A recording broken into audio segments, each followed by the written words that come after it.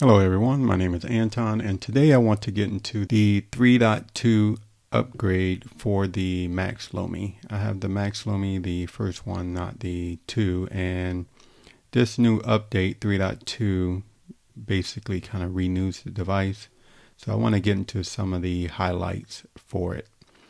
We can see here I'm on the settings page and I've already done the update. We can see it right here. And if you compare it to what you have in the older version, you'll see that a lot of the icons and the UI elements have been updated. It really does look nice, a bit more appealing now. And things just, if you look at the icons, they're a bit more rounded out, more smooth. The UI really looks much better than it did previously.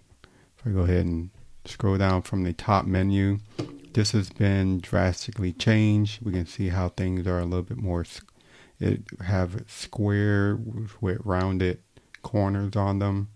And again, it really looks very nice. So they've cleaned things up a bit here in this update. So it is a welcome update.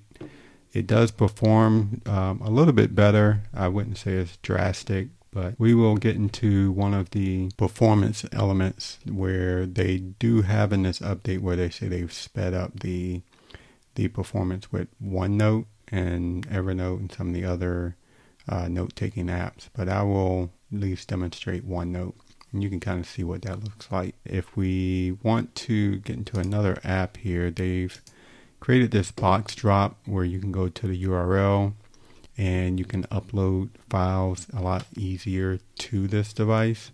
So as long as you're on the same network, you can do it through the IP, or if you're on the same wireless network. If not, then you can do it through the typical push way where you use the Box web portal or the app. So if we come in here, I'm already here on the device using the web page, and we can see BooxDrop.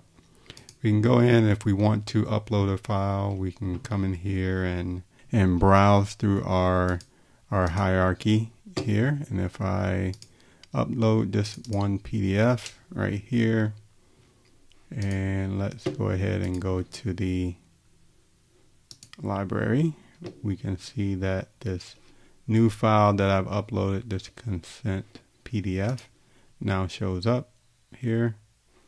So that's a very easy way to kind of transfer files back and forth.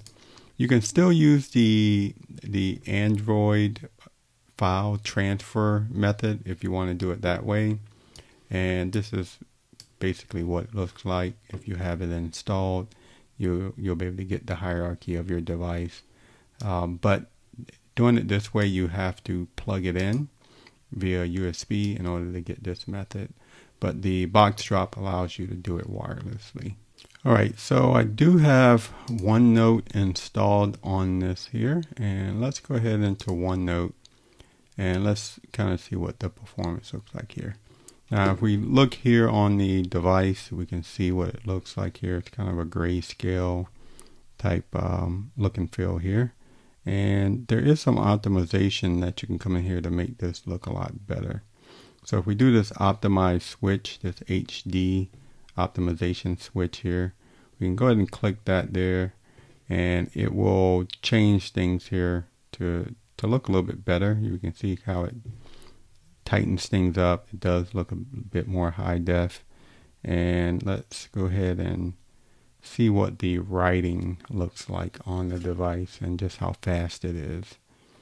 So here you can see there still is latency. I don't remember the exact speed of what it was previously.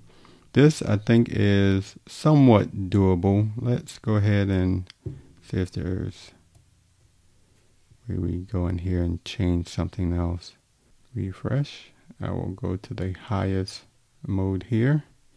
Let's see if I go back to display.